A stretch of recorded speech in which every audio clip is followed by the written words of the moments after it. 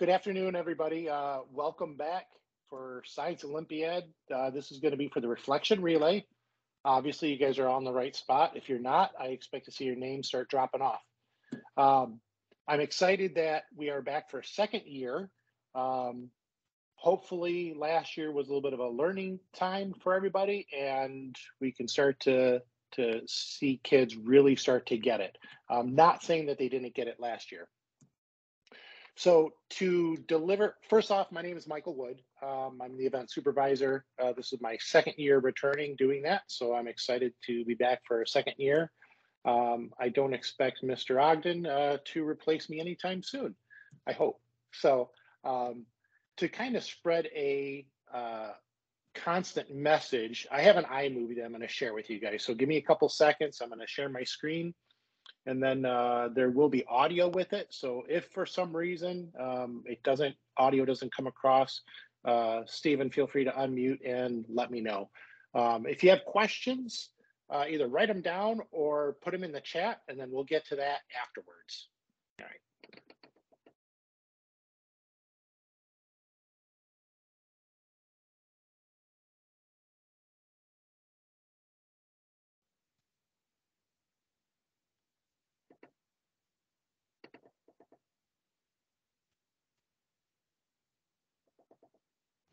Let's talk about the law of reflection. A mirror has a normal line. This will be considered like 0 degrees. You have an incident angle, which is a light coming into the mirror, and you have the reflected angle, which is a light leaving the mirror. These two angles are measured off of the normal line, and they must equal each other. Let's talk about the anatomy of a mirror. I'm going to zoom in pretty close here.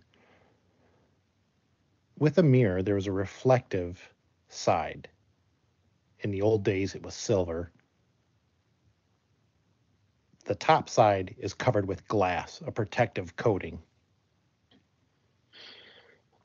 When you're dealing with the incident angle and the reflective angle, trying to figure out the actual angles off of the normal line, you have to take into account the thickness, minute as it may be, of the glass. This is the reflective part on this side, and then the glass portion, which is up on top. So the light actually reflects from the very tip here, goes all the way through that glass.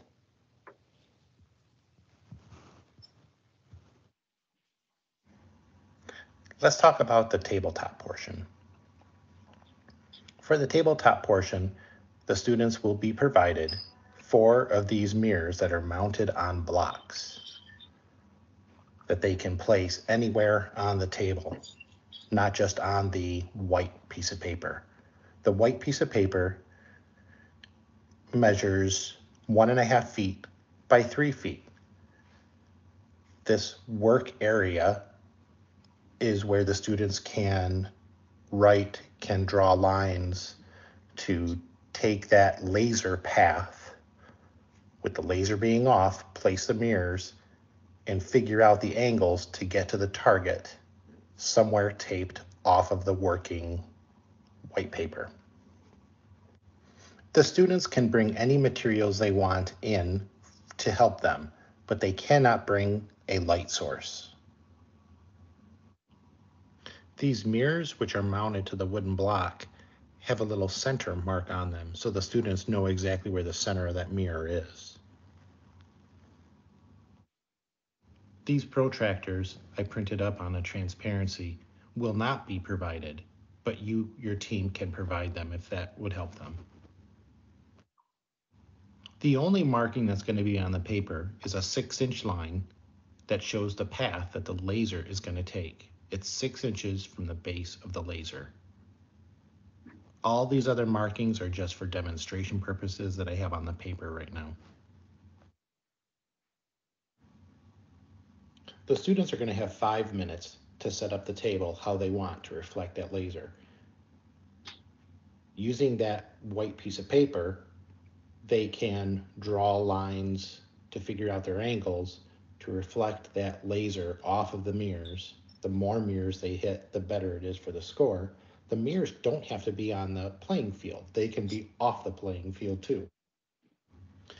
After the 5 minutes, the students will step away from the table and a judge is going to come by and use this white piece of paper to figure out how many mirrors the laser is reflecting off of. Let me turn the lights off and I'll show you how that works.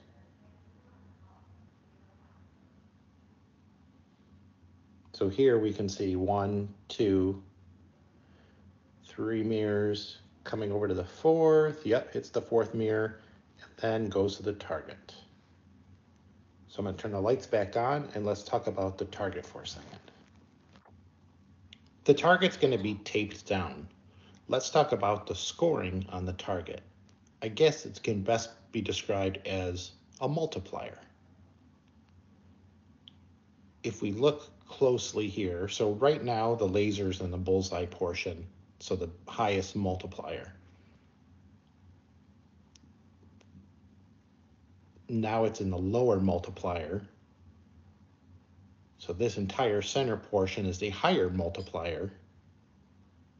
If it's on the line, we're going to give it the higher score.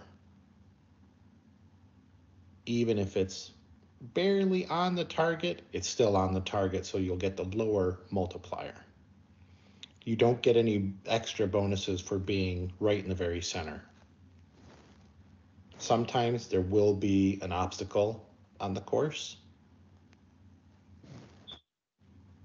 The more mirrors you hit, the better it is for your score. If you hit one mirror and then hit the target, you'll get 1 point. Depending upon where you hit on the target, that's your multiplier. So if you were to hit 2 mirrors, then you will get only 3 points for the and then have the multiplier. So if it's on the outside of that target, your multiplier is 4. If it's on the inside of that target, your multiplier is 6. If you hit 3 mirrors, you get 6 points times your multiplier. If you get 4 mirrors, you got 10 points times your multiplier. You can achieve points without hitting the target. You just won't get that multiplier. All right, let's move on to the 3D portion. When the students enter the room, they'll see a protractor on the floor. It's an 80 centimeter radius protractor. They're not allowed to touch it, stand on it. That's going to be just below where the stationary mirror is located. The students will be given 3 handheld mirrors. The 4th mirror will be located just above the protractor. That mirror height will be either at the flashlight level, 6 inches below, or 6 inches above. Only 1 mirror will be visible. The light source will be a flashlight, a mag light style flashlight with a focusable beam. This is a 3D cell mag light. Somewhere in the room will be a red target and a green target.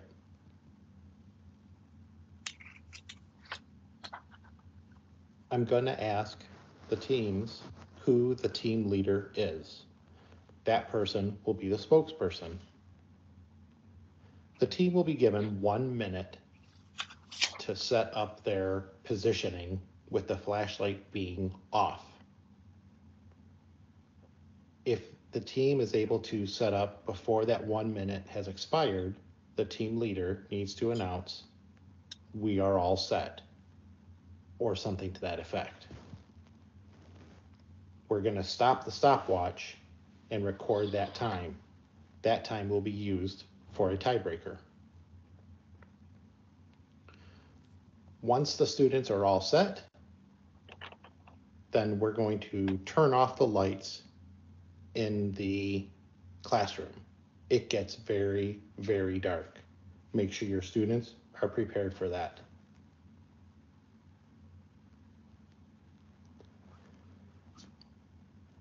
At this point, we're going to read some instructions, and the judge is going to turn the flashlight on and start the stopwatches at the same time. The team will have a total of 1 minute to reflect the light off of all 4 mirrors. And hopefully be on target. They have to stay on the target for a total of 3 seconds. If they come off the target, then the 3 seconds will start all over. Once they're on the target for 3 seconds, we'll go 1 1000, 2 1000, 3 1000. We'll stop the time and record it. This process will be repeated for the green target. That time will also be recorded, and the 2 times will be averaged together for your score. For the tabletop portion, every team will start out with 60 points. Depending upon the number of mirrors and your target value, the multiplier, it's going to be figured out either 0 to 60 points will be subtracted from 60. For the 3D part, your 2 scores will be averaged together, and that will be added onto your 2D score. So the score ranges total would be 3 to 120. The lower the score, the better.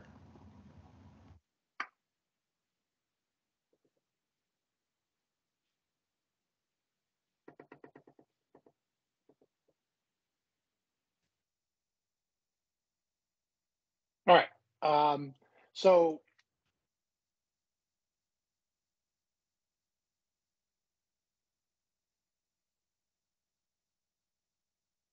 there you go. All right, Stephen, can you hear me? Okay, excellent. So that's reflection relay in a nutshell.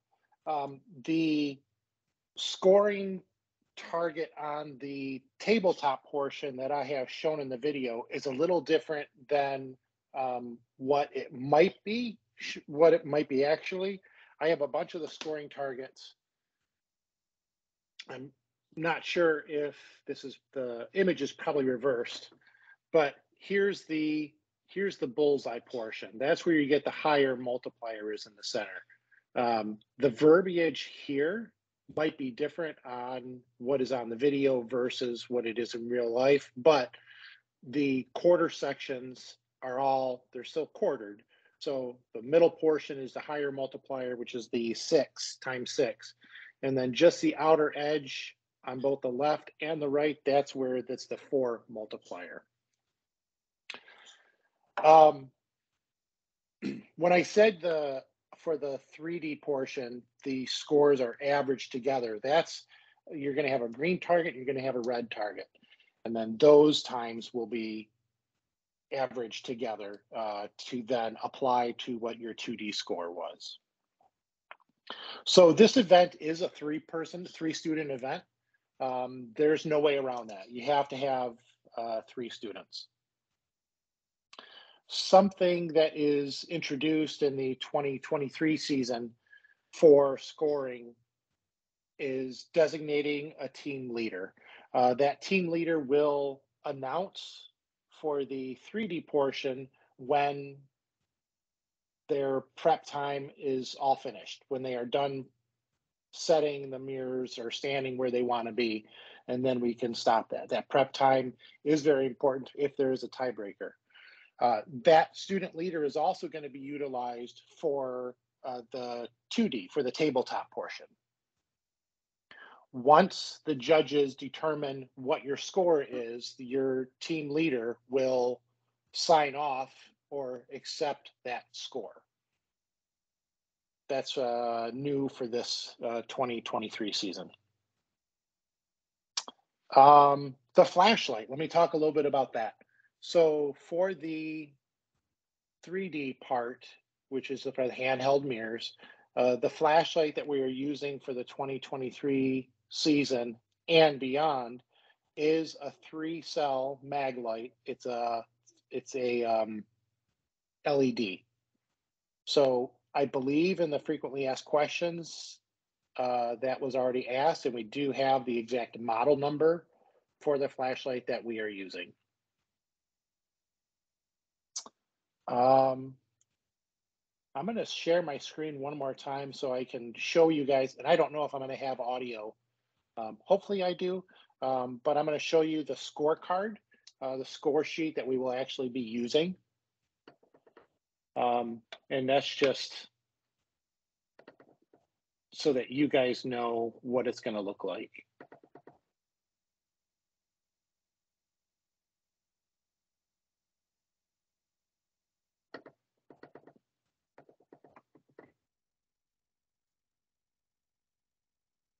So you're going to have your school name, your team number, the mirrors hit, and then if you can see where it says the team captain's initials, that's what's new for the 2023 season.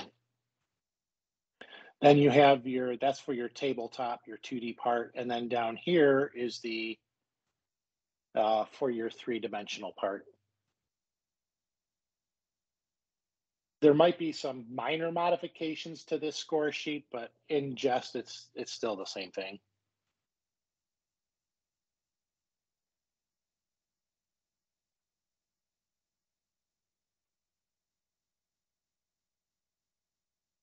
All right, and at that, I'm going to open up for questions. We have a few questions in the chat already. One from Francie. Will the video be on the website under this event? Referring to the video that you presented. I don't know if that specific video will be on there, but this video that's being recorded today will be on there. And I noticed from last year, this video is on there also. Next from Rachel, is your score in tabletop score also based on how quickly you achieve it, or just based on the target zone and number of mirrors? So good question. Timing, you have 5 minutes. So if the teams get their tabletop set up in 1.5 minutes, then they have 3.5 minutes to stand away from their table and not be fidgeting and not second guess.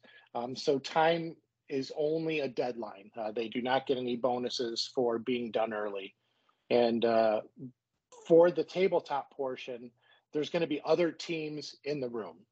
So we're going to hopefully provide space between the tables. So we're going to give everybody in that room 5 minutes to set their table up. And then at that 5-minute mark, everybody hands up, step away from the tables, and then the judges will come in and score everything.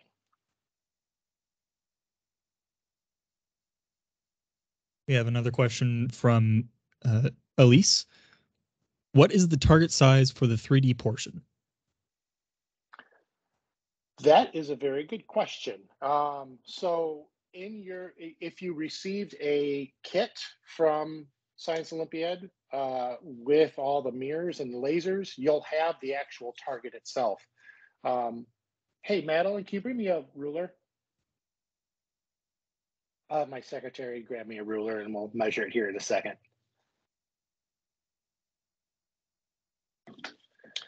So the target measures 4 inches wide, and it's on a regular mirror block, which is a little under 3¼ inches tall.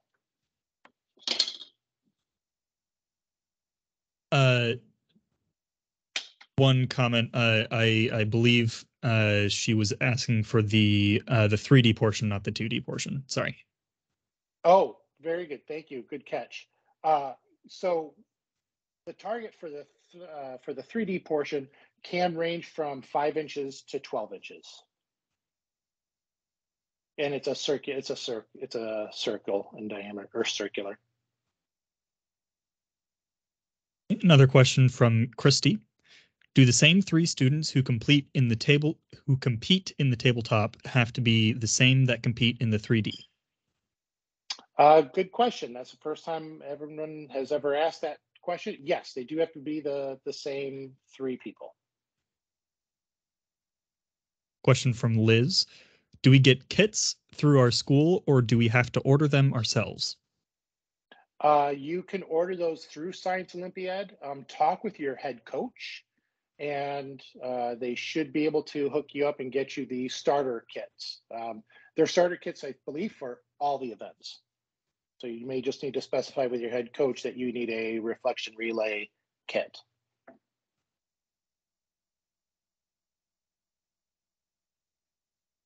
That's all the questions we have at the moment. Okay, I think somebody had their hand raised. Oh, I apologize. I missed the hand raise. You can come off mute if you would like.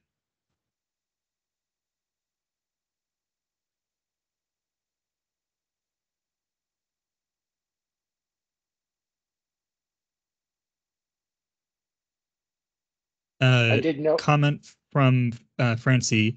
I've looked at the description and can't find the model number for the flashlight for the 3D portion.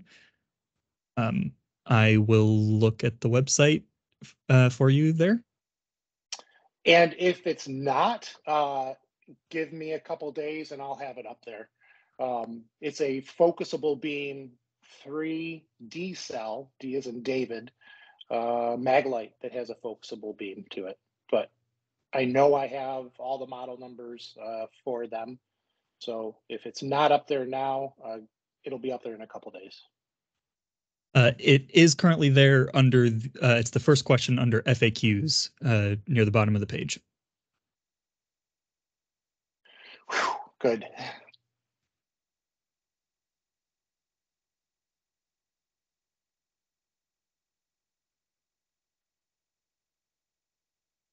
All right, so let me talk a little bit about coaching your students. So when you work with your students, some students understand the spatial relations of where their body is and how their body is pointing and positioned and all that. Other students just don't get it. It just doesn't click with them. Work with them. When I was a coach for this event, I had both sets of students. It is possible for the ones that don't understand it, that don't get it, they'll end up getting it. So having the time portion when you're running the practice sessions at your house, at your school, wherever you have your practice sessions, I wouldn't really keep total track of the time yet as they're learning. Let them understand the concept that light travels in a straight direction. It can't be bent. You just have to reflect that light to maneuver around obstacles. And it's really neat when your students get it, when you see that click and they start lining up where they need to. It's cool. It's very rewarding as a coach to see that.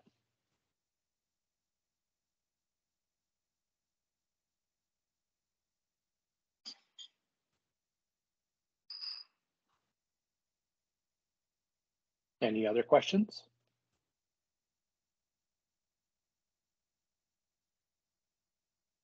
So there are some practice events. Those are on the Science Olympiad elementary page.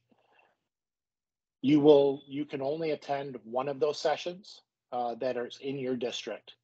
So your head coach will know which event you are allowed to attend. I would highly suggest doing that. I don't think we'll allow coaches and spectators in for that event. For the main event on May 13th, our goal is to allow spectators. It is really neat to have your team together and to come watch your reflection relay team. It's always been a very positive thing for when I was a coach to have our entire team come and watch the reflection relay team perform. We do ask, require, demand that all spectators have to remain absolutely silent. For the tabletop portion, you're not going to be the only team in there. So we want all the teams to have silence so they can concentrate and communicate with each other as a team. For the 3D part, it'll only be your team. So again, we want absolute silence so that there's no continuation of coaching. Very important.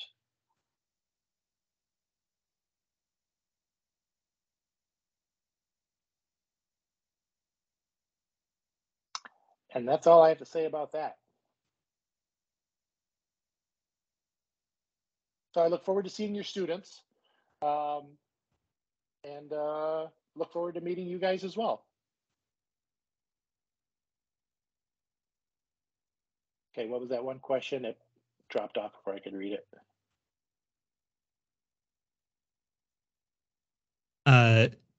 Is the target for tabletop fixed to the table, or could it accidentally be bumped or moved during the students working on it?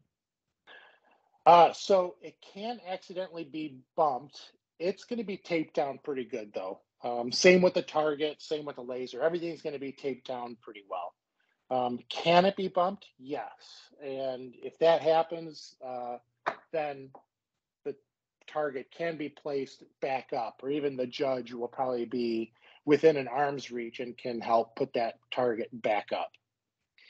However, if that target gets knocked down by the students right after that 5-minute mark expires, then unfortunately we can't adjust the table anymore, and that target will remain down.